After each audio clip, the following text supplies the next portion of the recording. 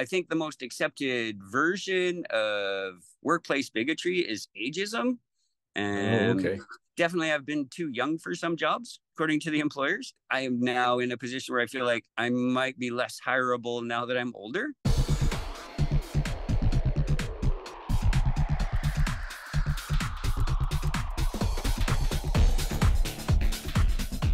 Hey, fellow workers. My name is Kim Siever, and you have tuned in to episode 2 of season 2 for the Alberta Worker Podcast. We are a proud member of the Labor Radio Network, as well as brand new this season, a member of the Harbinger Media Network. We are broadcasting from the territory of the Nistapi, and I am pleased to welcome aboard our guest, Jeff Graham, who's a member of the community here in Lethbridge. Welcome, Jeff. Hi, thanks for having me on. Totally excited to be on the other side of this equation. I'm already feeling like, look, what is this what I do to other people? That's what I'm thinking already. Great. Awesome. So why don't we just get straight into it? So how about you just tell me and my listeners your life story, where you grew up, what your family life was like, education, that sort of thing. And then also tell us your personal labor history, your first job, subsequent jobs, what you do for a living now. You can either do that at the end or you can intersperse it with your life history, whatever you want. Nice. We'll try and throw it together in a tellable story. So I was born here in Lethbridge at the St. Mike's, which is now a palliative care center. My dad was born here at the Galt.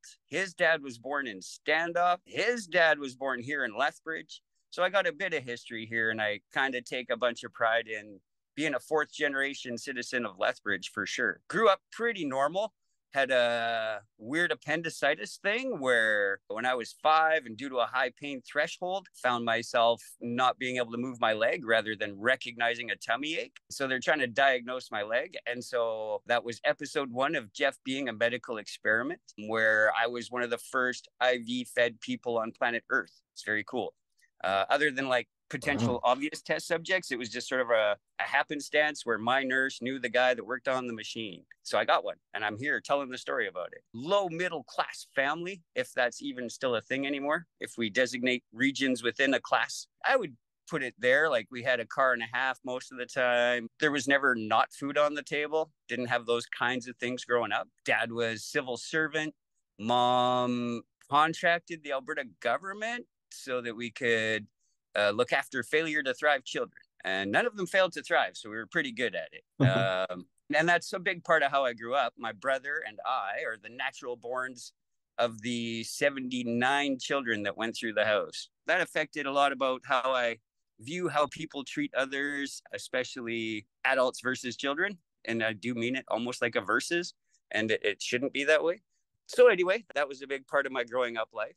First job, I might have been 9 or 10, and I used to deliver flyers for somebody that lives near Kiwanis Park there. I think she still distributes flyers with youth. I don't know. Nice enough lady. That was my first job too. The flyer delivery at cents per delivery, right? Aquafresh came out. That was 7 cents a tube delivered. I was excited, right? Borrowed a wagon, carried a bunch. Joined the cadet program around the same time. Part of that, I guess, it was in the family, in the area, but another part of it was just things to be done. It seemed like a skill set that was a beavers. I was a beaver. I was a cub, and scouts was just more of those. So to join a Navy branch was a different of the same thing. Like it's a structure, an organization, a place to learn, meet people. Did a lot of the meeting people thing. Then around 12, picked up a job going door to door, making appointments for salesmen. We were selling magnetically self-sealed acrylic windows. That's what it was. So as a 13-year-old commission, a little weird work in that way. But then again, cadet, so my summer was busy. I wasn't really looking for a job. I was just looking for cash to have because parents weren't flush, right? So I just wanted to get the extras. It was on me, I felt anyway. Dribs and drabs of jobs all through like school. Like I worked for one of the real estate guys in town, remodeling their rental properties. Like someone would move out, I'd go in, recover the place. Me and that guy's brother-in-law, we were like 16 or something. We were doing that kind of work. There's always that kind of fill-in jobs, I guess, because I never wanted to tie up my summer because I was always counting on a cadet camp, that next level of training, that actual verifiable paycheck that I knew what the amount would be near the end. other than my own miscalculations, right? Lucked into a thing in like grade 12 where the Sea Cadets were like, hey, we're going to send you to sea. You get to go to Japan and Korea and Hawaii. It's going to be like 3 months of just being at sea with the Navy. Wow. And I said, that sounds great. Great. When do we go? And they're like, well, go the 1st of May. So I was in high school at the time. And so I came home that day, looked at my mom, said, Mom, dropping out of school. And she said, okay, sure. Why are you doing that? I said, oh, so I can go to sea. She's like, sure. Okay. Bit of a surprise to her, right? Yeah. I was a weirdo and had all my classes lined up such that my last semester of grade 12 was kind of unneeded other than social studies. So I just challenged that test. And so I was able to do real sailor duty as opposed to the many other cadets that came with me that were still classed as children and so could only work till 11, et cetera, et cetera. Oh, okay. I didn't actually turn 18 till after a month at sea, but that's a different story. That's a thing about being on a boat, registered in BC. So I'm off to go die, but I can't vote for the people that are sending me, and I can't have a beer before it happens. Just a weird thought, just the way the system works. Yeah. Totally discarded all of that training, used my audition tour that we got out of high school to go to college in theater. All of the military training, just set it aside because of moments like could go and die for the guy that I didn't get to vote for. Absolutely. Things like that made me reconsider that course of life. I went to college, took acting, did that for a couple of years because I didn't want to hear no that often as an actor. Because Sure. I feel like I'm pretty good because that's a thing I've been doing in the background and continue to do. So I'm at like 40 some years of doing the acting thing. Where did you go to school? Oh, Red Deer College. Okay. It was the 3rd year of their program. Okay, So cool. I felt like, oh, this is like a fresh built learning adventure. And for sure. And working with the actors that go through the university program now, things have changed, which is totally cool. And that way I still get to learn more. Then I came back, took a year at the local college here in Lethbridge because I was looking at conservation enforcement, thought I'd be a forest ranger. Oh, okay. And actually, this might be the one and only time I think I ran into a problem due to my race, actually. Going into the summer that year, they were looking for the training of firefighters, but I wasn't the ethnicity they were looking for, which I get it. Let's have the people that live near those areas apply first or something reckless like that. Right. But I thought if they're just short of bodies, they should just take bodies. But so I don't know what the hiring turnout was. I just felt that at that time anyway, they were suggesting we should use the natives in the area. And I was suggesting I'm just a body if you need a body. So I wasn't sure if it was actually racial or just regional, right? But that's as close as I've ever really come to anything like that based on who I am or where I'm from or any of those things in a workaday world anyway, that's for sure. Let's see, got married, had kids, lived in Red Deer for another couple of years to just work because wife got transferred up there, got divorced. I came down here with kids, raised 2 fabulous kids on my own. They are now, mid to late 20s, those kids. So I think I've done all right. They're not a burden on society. They kind of are a benefit, I think. So that was my goal. Give them all the tools they need for success and let them sort it out, right? Free range parenting wasn't popular in my peer group, but that's how I did it. Jobs, I cooked because I really like the adventure. The stress level actually is not bad for me. The fact that someone comes in hungry and I can make something and 12 minutes later, they're satisfied. That has a serious job satisfaction rate. And my ADD plays well into that short ticket time. That's true. What that didn't do was make it easy to raise those 2 kids on my own. Yeah. Baker found me a job with her husband at a battery store. Quick plug, Ultra Battery. Been there. And I've been there like 19 plus years now. So that's Oh wow. Yeah, and I still learn there, and it gives me all my options to do the hobbies I like to do, especially the acting. It gave me the time to raise my kids, and easy to stay there. Boss is super loyal to me, so it's easy for me to stay there. Because I can always go to cooking. There's always a need for a cook right now. That'll be one of the last of the AI bastions, I think. Every time I go to Ultra Battery, I keep thinking, okay, they're not going to have this battery. And they always have it. They have every kind of battery there. I'm so surprised. We sure try. They obsolete some on us, but and that's a thing. Like, it's a local business, and surprisingly, it's a war I've been in pretty much my whole life. Just because it's from Lethbridge doesn't make it suck, right? Like, it's like there's just such the opinion of people in Lethbridge that think, well, if it's from Lethbridge, anyone could have done it. Well, no, that's the story of anything anywhere. Anyone could do it. It's that someone did do it and the thing is good. And surprisingly, it also comes from Lethbridge, right? Yeah, totally. Cool. That's it. That's Jeff in a nutshell. I mean, I totally do all the crazy things in between, but, you know, done the skydiving, done the scuba diving, done stuff, right? I don't feel like I've missed out on life's adventures. That's for sure. That's for sure. Nice. Some of them are cost prohibitive, right? Love to tour the world 2 or 3 times, but you know, take what you can get. That's right. Yeah, it's cool. It's nice to have, you know, a steady paycheck and gives you some dependability, and it makes it easier to plan things and gives you some free time and that sort of thing. So totally get it. Yeah. What do you do at Ultra Battery? So that's one of those loaded questions. So technically we are unskilled labor, right? There's no technological certification or trade certification that we can get for what we do. I mean, I've been told we can create the program and teach this at the college, but that's a separate career choice to be the instructor of this thing. So I randomly refer to myself as the battery technician or fire extinguisher. Because lots of times little problems come up and I've been there long enough that I can quickly put them out. But overall, I deal with like most of the remanufacture of batteries, like your older drill packs, alarm panel packs, specialty hospital packs. I mean, I have this week off from doing that. And I sit here in my brain going, I hope they don't get too many, because I've been there long enough. I can get them done more quickly. Experience does that, right? Just like the cell phone guy, I can do that job.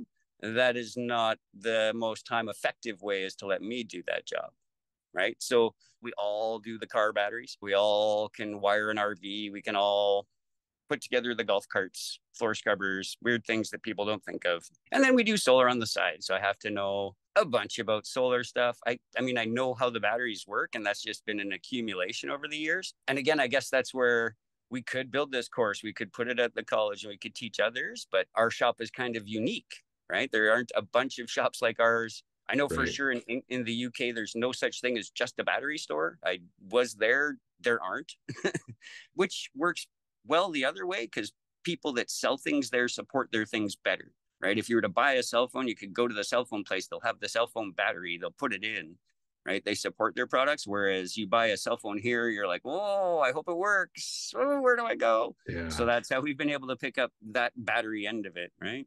Right. Honestly, though, like if Ultra Battery wasn't there a few times I could think it was like, how would I get a replacement battery? I'd either have to buy a new device or maybe like buy on Amazon, but then you don't know where it's coming from, who manufactured it or anything like that. So, I mean, and that's a twofold win, I think, for like, I get a bunch of satisfaction out of, well, not getting the new sale, right? Like, I don't think the guy that's selling new needs the new sale every time. When people say things aren't built to last, parts of things aren't built to last, right? Like a DeWalt drill, the drill still works, it's your battery went sad. That's so true. I can save landfill. I can take out the parts that are easiest to recycle, replace those parts, make your drill still work again. And that's less energy created in making a new drill. That's all of those things, right? Yeah, our microwave recently went on the fritz. And after some research, I'm pretty sure it's one of 2 fuses or maybe both fuses. If I could test those fuses and replace those fuses, it should work again. So yeah, like the microwave for the most part still works. It's just a couple of small pieces that no longer working. If I can replace those, then it's back to normal. So yeah, totally. Yeah, exactly right. Like just to make use of the thing you already have seems just better, especially when, I don't know, whenever economies are down, right? I'm in a weird position at my shop that way, where if economies are up, right, then people are spending extra, then I can support their new idea, their new project, their whatever they're doing new. If the economy's down, people have to make use of their old things, and I can help them do that more efficiently with a warranty. That's another reason I can still be there this long, right? Like I'm not just, it's not a assembly line job, which I know for sure makes me mental. I did data input. It lasted a day. Yeah. It was cash in the early 90s at like $20 an hour. And it was my brother, and I still said no. Yeah. After day one, I just looked at him and said, no, man, what do you people do? How can, like, you can't pay enough. Yeah, my third job in Lethbridge was data entry, and it sucked just sitting there, staring at the screen, typing. It's like, oh, I hate this. Well, and after the first hour, I don't know if I've made a mistake or if that's the new data entry. I just stare at it, right? Yeah, I helped try to convert Parrish and Heinbecker when they installed their new computer system. So that was just Oh, changing okay. one to a -1, changing two to a -2. So that's not for me because that's where the cooking was good, or this interchange I can have at the store where I can deal with a customer. No two people are the same, and this doubly true of the customers. And then I can also hide out in my little room and weld a couple batteries together when the customers have overwhelmed me. Yeah, yeah. Awesome. Well, thank you for sharing that story and so quickly too. You're pretty succinct. I never know what interests others. I just try and hit the highlights and hope they dig for questions. Yeah, sure. Yeah, so you said that your dad was a civil servant. Are you comfortable being a little bit more specific in what Oh, kind of work he did? absolutely. Yeah, yeah. He worked in the soil physics lab. He was a technician out at Canada Agriculture, Oh, okay. which at the time he was a dude with a degree so he could get a job. His actual degree is in zoology. Knew how to write science papers, knew how to do lab work, got a job with the government. I mean, it works out now. He's old, he's retired, he's got pension and benefits. Both parents were military to an extent. Like mom was a cadet officer on the army side, and my dad was twice actually the commanding officer of the militia unit out here. Now he And just hosts out at the museum. is that why you decided to go in the cadets? Is because of that background? Part of it, yeah, yeah, for sure. Even exposure to the idea that that existed was part of it. But for sure, I think the Navy choice to make sure I wasn't part of whatever they were doing, right? Like I could see maybe that the pomp, the pageantry, the parades, that's all cool and impressive to me. And it still is. Who doesn't love a parade? If it has fanfare and ribbons, cool, right? I think that I wanted it to be different enough, so I didn't choose an army path. I chose a Navy path. Plus, I think age. I think the Navy has a younger branch, like in the Navy League program, where they can start you younger Yeah. than the other branches of cadet service could. Okay, cool. Well, I admire that. I tried to do air cadets, but I couldn't hack it. My older brother was in air cadets, and then my younger brother and I, we decided to hang out because they had like an information session night or something. They were teaching everybody about how planes work and stuff. I was like, oh, this is kind of cool. So we signed up, and then every time we showed up, it was just marching, marching, marching, marching. All we did was march. It's like, oh my goodness, this is enough. We went on a camp, which is pretty cool. But other than that, like all we did was march. And it's like, I'm not doing this anymore. So I Yeah, admire yeah. you for sticking with it. Because if you get the rationale behind, uniform and the like-minded thinking, it goes back well before the Roman era. If you can get all your soldiers thinking and doing the same, you're just going to be a more effective unit, right? Oh yeah, no, I But absolutely get it. But I but was when you're 11 in the years old. middle of it, that is just a bunch of trees for the forest you're in, right? Yeah, totally. And what do your children do now? Are they in school or are they working? So my daughter's had a bit of a rough mental go. So not doing much right now, but I'm in a position, fortunately, that I can look after her. Oh, cool. Yeah, yeah, yeah. I'm well aware that I'm in the special status of currently not disabled, rather than thinking, oh, I'm an able-bodied person. Not so much, right? One day, sooner or later, whether it's like someone in their knee, for example, or just getting aged out, right? I'm just currently Exactly. non-disabled, right? So I hope Everybody others will be others disabled will. at some point. We all will, like all of us. That's my message quickly. So yeah, easy to look after her. She contributes around the house, does things. She's not just there being a lump or anything. And then I'm kind of super lucky. I mean, I think I am. I don't know if he does. My son works with me. Almost 5 years ago, I Oh, got his foot in the door, and that's all I was willing to do for him. He said, "Ooh, I don't know, working with dad." Then he kind of is picking up things, and now he's probably within a month or two of being my manager. Right? I'm of a position where I don't want to do that. I don't want to worry about the work others do. I mean, I do anyway. It's part of the team, but I don't want to be responsible. I don't want to have to make those calls anymore. If I was 30, sure, I'm all over it. Put me in charge. Let me be whatever I need to be to do the job. But I think for the health of the company going forward, it makes zero sense to train the old guy to take over management for the long-term health of the company, right? Like it just makes more sense. When they first asked me, I said, no, give it to Peter. Peter's now my manager.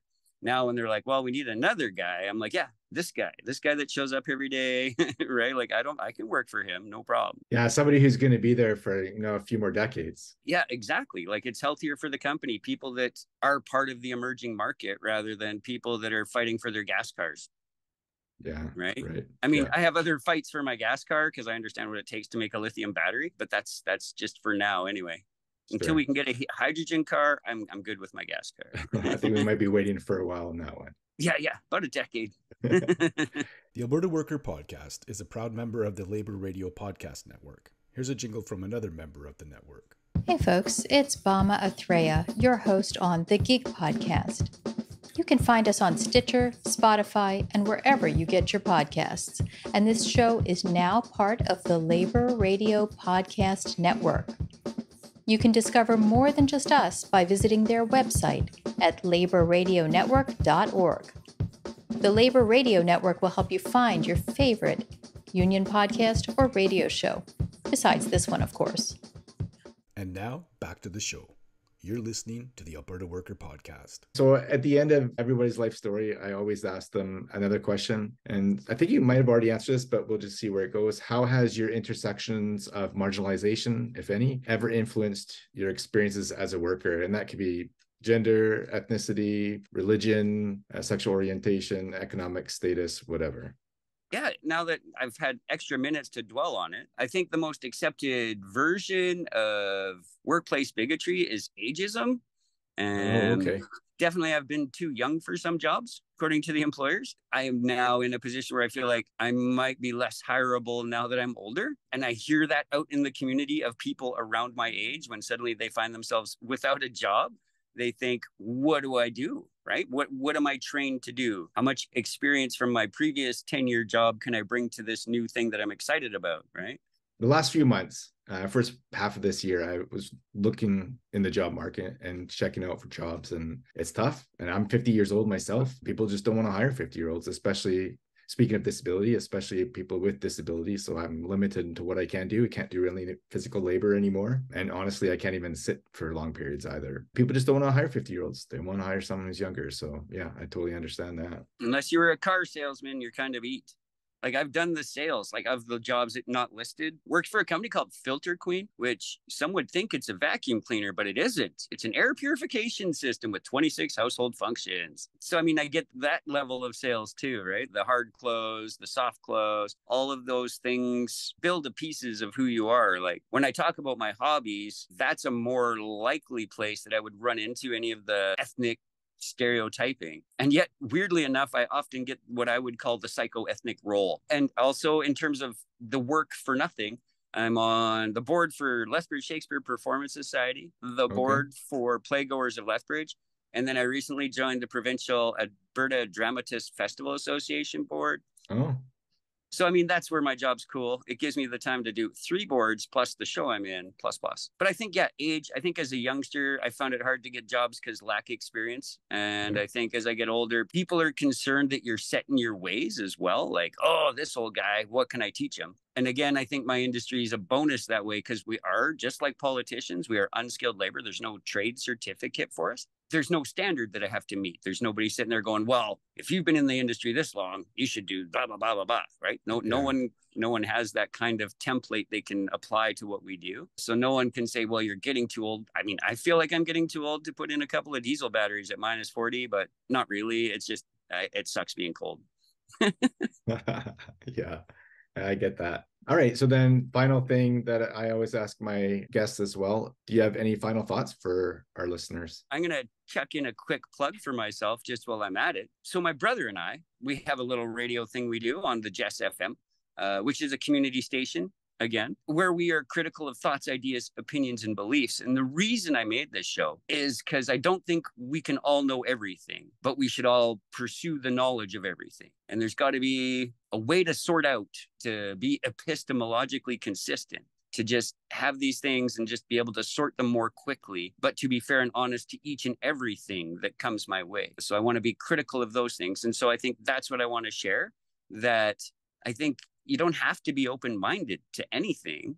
You just have to accept everything and then let your mind decide if it's usable information or not. It doesn't require open-mindedness to accept things.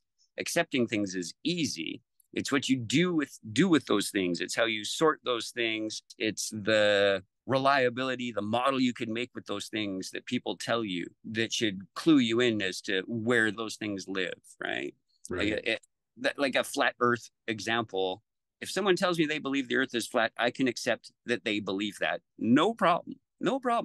Then I start digging into how come they think that. That's where the how did you get there comes from, is the what would make you think the earth is flat? What are some things that we could use to determine other things aren't flat or are flat by the same criteria, right? So I think if people can be that sort of consistent with all of the claims they give as well as the claims they take, then you're less likely to find yourself guessing, right? If you don't know something, just say that. I don't know. Like it's a crappy answer, but it's an honest answer. And what's the name of your show on Just FM? Yeah, it's called How Did You Get There? And we stream on like Roku, in Italy on SH 101, Facebook. And if ever I'm smart enough, I'll hit the Twitter button too, and we'll have a little purple line one day. I don't know. I'm told we're set up for that, but I am not the technician for sure. We're looking for a producer that's just as volunteer as we are. I'll be sure to put links to all that in the show notes for the listeners in case they want to check you out. Anywhere else that people can follow you if they're interested in learning more? You betcha. I am on the Twitter at HTYGTYQL. That's How Did You Get There, Lethbridge. I'm a bit snarky, but sometimes I'm also just promoting community things that are going on. Like, I don't know if you caught on the Twitter, it seems that the Theoretical Brewing, the owner, is taking herself off of the Twitter just due to Twitter being the same always. I did see that. And whereas I only joined Twitter to promote my talk show. So my account says I've been there for 1.5 years or 2 years or whatever. I still feel new to Twitter. But feel free to contact me there. Send me thoughts, ideas, questions for the show. Sure. And you said you are in a show with New West this season? No, not New West. So that's a weirdness. New West is amazing, and those are the professionals, and hats off to professional theater. No, Lethbridge Shakespeare Performance Society. In fact, we're on tonight. Okay. We're doing some little warm-up first thirds of the show tonight and tomorrow night in the Festival Square. Okay. But yeah, it's Taming of the Shrew, and we'll be going to the middle of summer, middle of August. Awesome.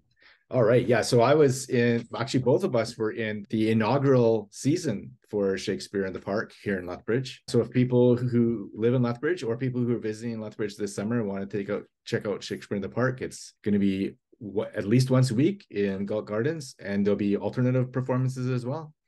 Yeah. We're up in Legacy and a few at the Japanese Garden in case you want to wine and cheese it a little. We also go out of town to Fort Macleod, High River, Nanton. Wow. We get out and around the community. Really expanded since the performance I did. Yeah. That's where it's like an extra week, I think, over our first season. But our pittance is a little higher. Sure. So I'll put that in the show notes as well. Cool. Awesome. Great. Well, thanks, Jeff, for joining us today. If anybody is interested in following the Alberta Worker, you can find us on social media. We're on Facebook, Twitter, LinkedIn. You can also visit us online at albertaworker.ca. You can sign up for our newsletter there. We send out a daily, weekly, and monthly email newsletter summary of the most recent articles we've written. If you like this podcast, please rate it and review it in your favorite podcast app. If you are interested in supporting the Alberta Worker, you could do so at our website, albertaworker.ca/support. Alberta Worker and this podcast are made possible because of listeners like you. If you're interested in being a guest, you can email the Alberta Worker at podcast@albertaworker.ca, or you can send us a DM on one of our social media accounts. Thanks again, Jeff, for joining us today. Thanks everybody for tuning in. And as always, solidarity. Right on, man.